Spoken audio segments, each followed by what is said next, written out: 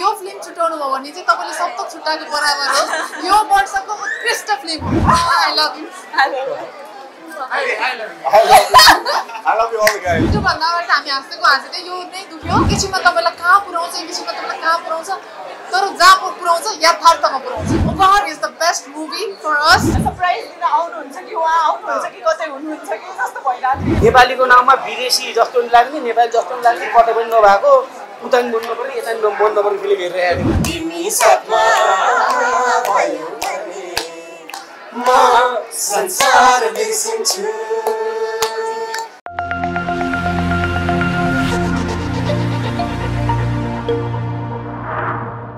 First time हो आफ्नै film जहिले पनि नर्भस हुन्थेँ तर यो पालि चाहिँ आफ्नै फिल्म पनि आफै इन्जोय गरेँ र सोचेको भन्दा स्क्रिप्टमा जति बलियो थियो नि त्यो अझै मैले पर्दामा झन् बलियो भेटाएँ एकदमै यो फिल्म छुटाउनु भयो भने चाहिँ तपाईले सप्तक छुटाएको बराबर हो यो वर्षको उत्कृष्ट फिल्म हो मेरो लागि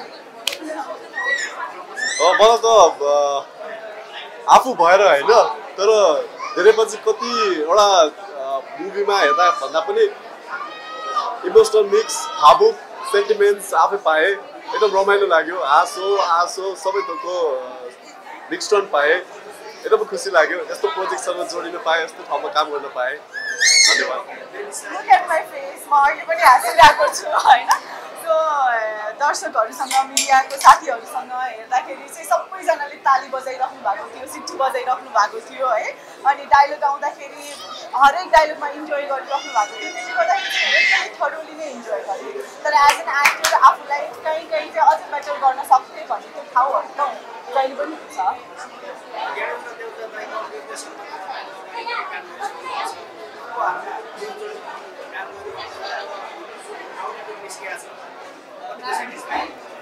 सेटिस्फाइड किन भन्दाखेरि सबका पहिलेका सिनेमा पनि हेरेकै हो होइन अनि झिके दाउ सँगै काम पनि गरे उहाँको एउटा सिग्नेचर आफ्नै छ एज एन डिरेक्टर होइन त्यो हिसाबले गर्दाखेरि यो किसिमको यो लेभलको चाहिँ सिनेमा बन्छ भन्ने मात्रै म एकदमै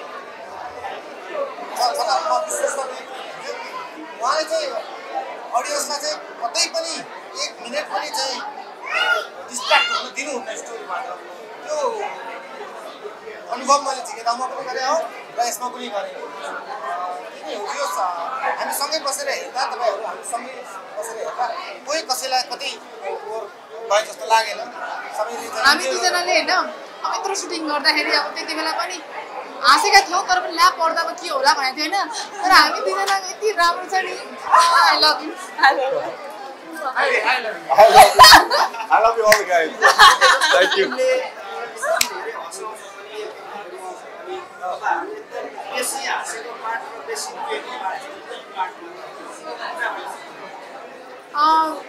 इन्टरभल भन्दा अगाडि हामी हाँसेको हाँसेको यो नै दुख्यो इन्टरभल पछि हाँसो रोदन अनि सबै मिक्स छ एकैछिनमा तपाईलाई कहाँ पुर्याउँछ एकैछिनमा तपाईलाई कहाँ पुर्याउँछ तर जहाँ पुर्याउँछ यथार्थमा पुर्याउँछ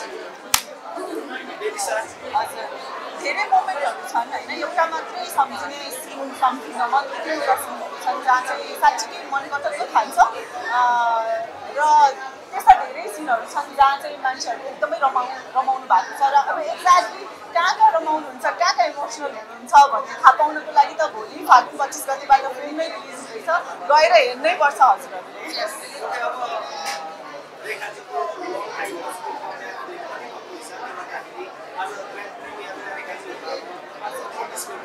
एकदमै दिदी अनि तपाईको सपना आज साकार भएको छ एकदमै राम्रो भइसकेको छ र दर्शकले तपाईले भनेको एउटा शब्द चाहिँ सही दियो मेरो लाइफको सबभन्दा बेस्ट मुभी भनेर अफ कोर्स उपहार is the best movie for us for our team हैन हामी रेखाजीले एकदमै मिस गर्नु भन्दा त्यत्रो समयसँगै काम गर्यो एउटा भावनात्मक सम्बन्ध पनि रह्यो प्लस उहाँसँगै भइदिया भए चाहिँ अझ यो रमाइलो हुन्थ्यो होला सायद मसँग सँगै बसेर हेर्दाखेरि त्यो धेरै नै मिस गर्यो भनौँ न मलाई त मिस भइरहेको थियो भने सरप्राइज दिन आउनुहुन्छ कि उहाँ आउनुहुन्छ कि कतै हुनुहुन्छ कि जस्तो भइरहेको थियो कि मलाई चाहिँ अनि 2-3 दिनदेखि मैले पोस्ट पनि देखिरहेको थिइनँ उहाँको स्टोरीमा चाहिँ एकदमै एक्टिभ हुने मान्छे अनि लागी आउनुभयो क्या हो सरप्राइज हुन्छ क्या हो हामीलाई भन्ने एक्सपेक्टेसन थियो मलाई चाहिँ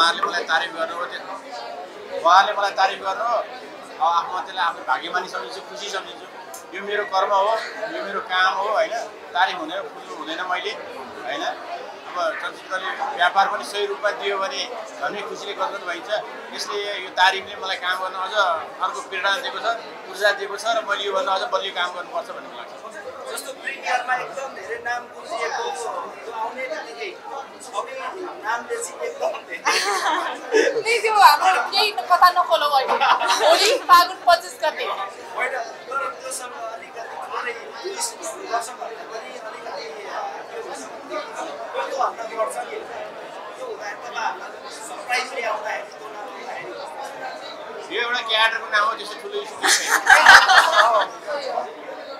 यहाँ अरूले है अरूले म पनि है उपहारको कुरा गर्दाखेरि धेरै भएको थियो नेपाली फिल्म हेर्नु नपाएको नेपालीको नाममा विदेशी जस्तो नि लाग्ने नेपाली जस्तो नि लाग्ने कतै पनि नभएको उता नि मन नपर्ने यता नि मन नपर्ने फिल्म हेरिरहेको थियो तर नेपाली दर्शकलाई मनपर्ने फिल्म चाहिँ उपहार हाम्रो ज्ञानेन्द्र देउजार रेखाले पनि बनाउनु भयो जस्तो लाग्यो होइन जसले नेपाली वास्तविक नेपाली फिल्मलाई मिस गर्नुभएको छ उहाँहरूले चाहिँ उपहार हेर्नुहोस् अत्यन्त मन पराउनुहुन्छ रमाइलो गर्नुहुन्छ जस्तो लाग्छ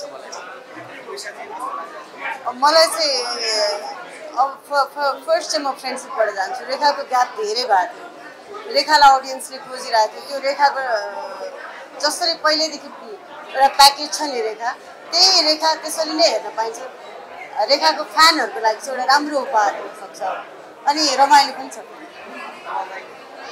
एउटा परिपक्व निर्देशकको परिपक्व सिनेमा जसमा सबै थोक राखिएको छ अघि शोभित दाइले भने जस्तै एउटा राम्रो नेपाली सिनेमा बनेको छ यसमा हाँसो छ रोदन छ सब थोक छ हेर्दै जाँदाखेरि धेरै ठाउँमा भावुक पनि बनाउँछ र सँगसँगै हँसाउँछ पनि समग्र प्याकेज दिएर ल्याउनु भएको छ हाम्रो निर्देशक ज्ञानेन्द्र दाइले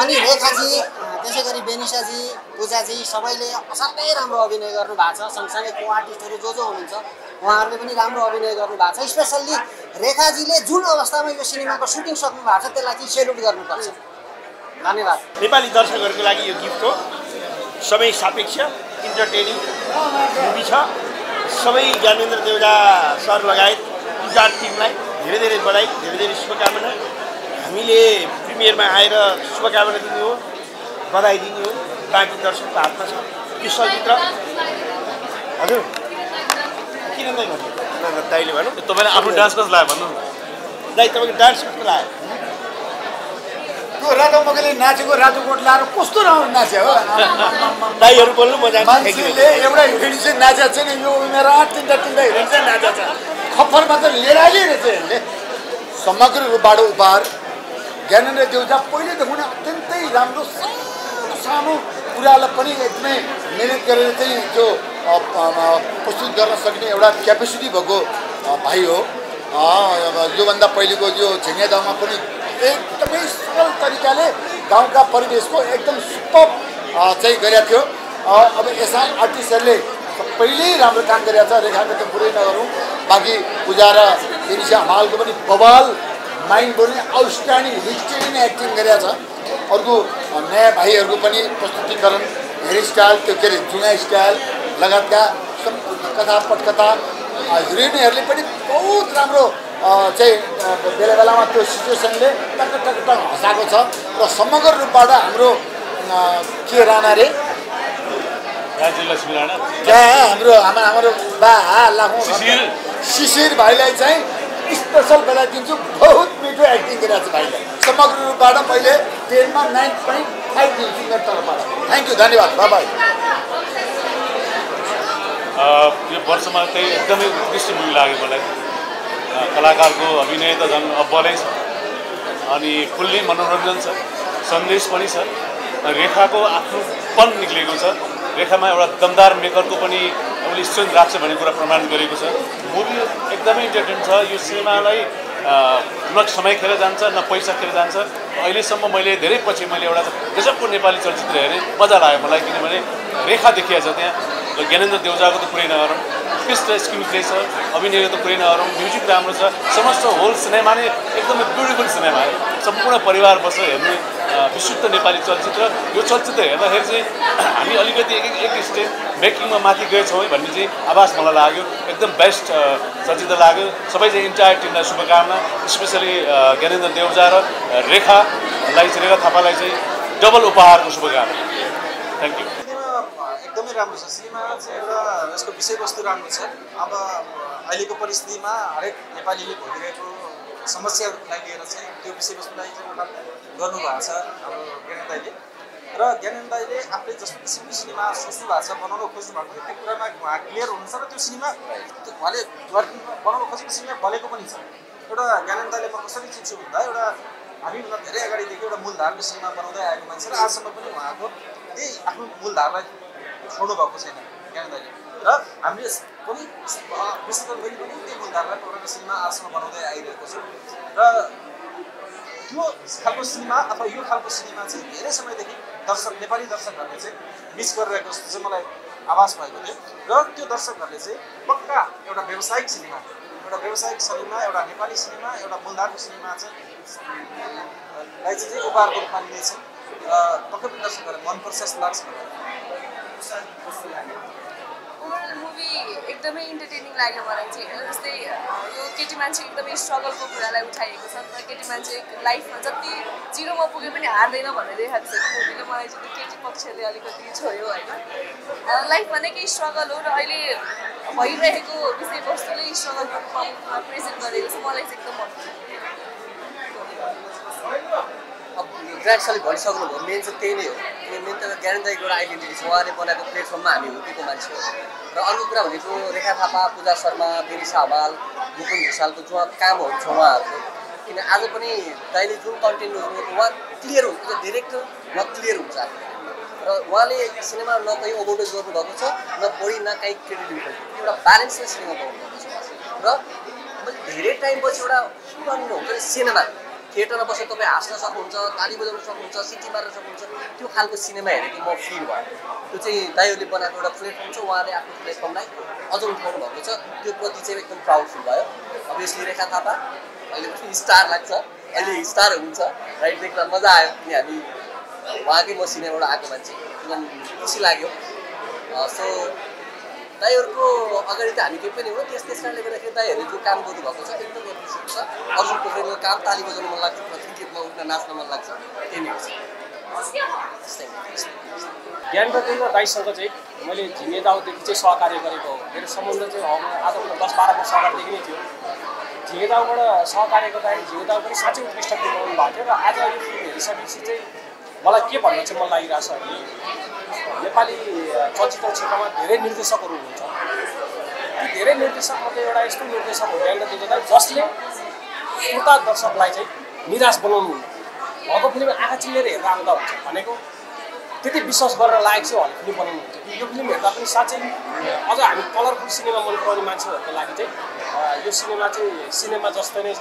किनकि यसमा उठाएका विषयवस्तु, यसमा भएको स्क्रिन प्ले, जुन किसिमको एउटा सन्देश पनि देखिन्छ, समग्र चिजलाई चाहिँ समेटेर 2 घन्टाभित्र पोको पारेर दिन सक्ने भनेको त्यो निर्देशकको ठुलो क्षमता हो। त्यो चाहिँ ज्ञानेन्द्र देउजा दाइसँग हुँदो उहाँ पाएको मान्छे हो, बुझेको मान्छे हो।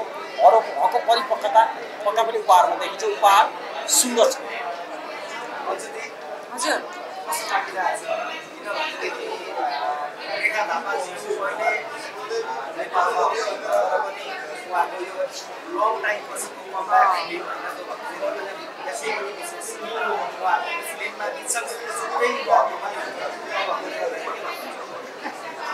रेखा थापा अब मेरो प्रिय बहिनी हो। धेरै वर्ष अगाडिदेखिको सहकार्य छ हाम्रो। अब पूजा त्यस्तै हो होइन। अब बेनिसा सबै समग्रमा हेर्दाखेरि यो चलचित्र उपहार चाहिँ एकदमै राम्रो बनेको छ। कहीँ कतै अवरोध भएको जस्तो केही होइन, नमिले जस्तो त्यस्तो छैन। र सन्देशमूलक पनि छ। धेरै कुरा आत्मादेखिको माया के हो यो चलचित्रले राम्रोसँग प्रस्तुत गरेको छ। प्लस धेरै कुराको शिक्षा पनि पाइन्छ यो चलचित्रबाट। र इन्टरटेनिङ त यति छ कि तपाईँहरू पेट मिची हाँस्नुहुन्छ होला। हजुर कहिले गते बिर्सिन्छु, कहिले बार बिर्सिन्छु, बिर्सिन्छु कहिले बार बिर्सिन्छु तिमी साथमा भयो भने तिमी साथमा भयो भने म संसार बिर्सिन्छु म संसार बिर्सिन्छु के भयो मलाई यो के भयो राम्रै हुन्छ अब जे भयो के भयो मलाई यो के भयो राम्रै हुन्छ अब जे भयो